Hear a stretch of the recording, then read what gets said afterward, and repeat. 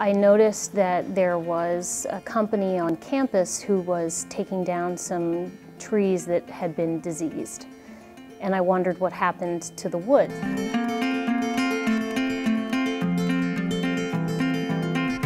And as a wood turner, then I saw an opportunity to potentially make use of wood that otherwise would have become firewood or maybe have rotted. And I thought, wouldn't it be amazing if we could have MHS students turn wood from historic sites on the MHS campus to be given as gifts to MHS recipients.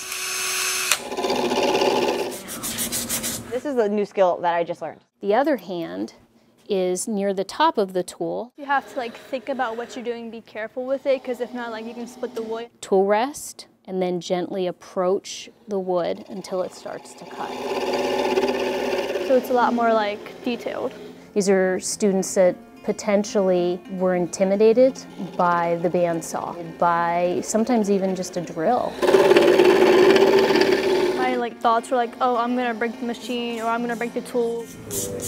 Shifting your weight on your knees. Seeing Dr. Fouche around it, see how easy she is around it, it eases my nerves, and it makes it that easier.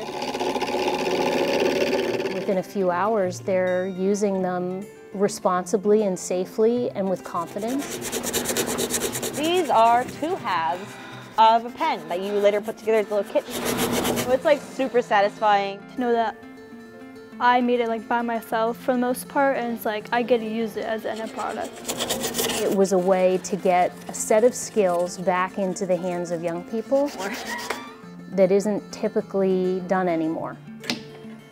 They're also learning the art of wood turning. Through that, they're learning to give back to the MHS community.